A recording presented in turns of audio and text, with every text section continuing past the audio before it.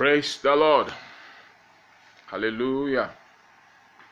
I want to thank God today again for coming under the umbrella of Premier School of the Prophets. I come to you in the name of our Lord and Savior Jesus Christ. Today I'll be talking to us about prophetic suffering. Suffering is one thing that so many believers don't want to hear anything about.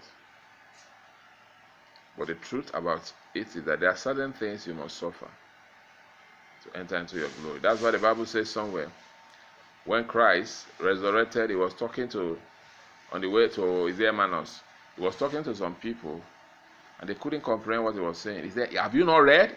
Is it not written that the Christ, after he has suffered, he will enter into his glory?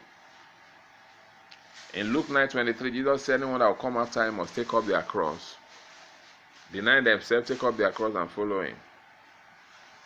There are certain things that you must go through. I'm not talking about suffering as a result of ignorance of God's word. I'm not talking about suffering because of the sin you committed.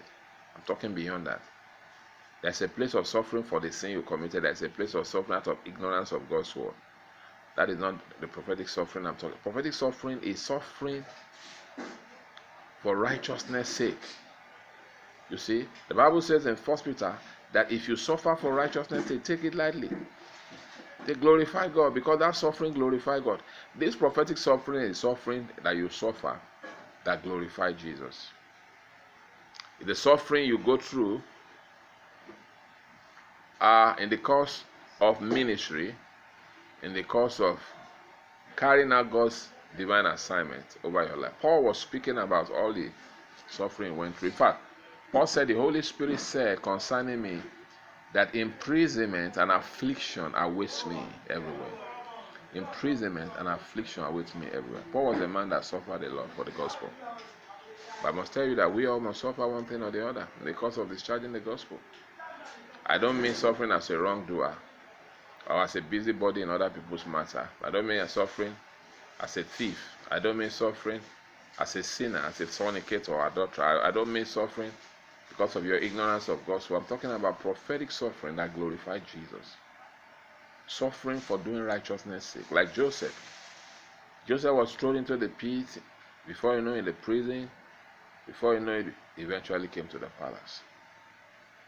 So there are certain things you must suffer in the course of, you see, preaching the gospel. I remember vividly there was a man many years ago. God sent me to the wife, minister of the gospel. And the man did not receive me, and he said a lot of derogatory word, which I forgave him of, and I was not bitter about it. I continued to pray for him. Later, after a year or two or so, the Lord had set another meeting for us. He met me in the house of the serving president that time, and he was bamboozled.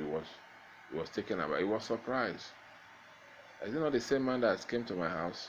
And thus said the Lord, that is now in the house of the president. That's the number one citizen of the country. Of course, to deliver a message to him from the Lord.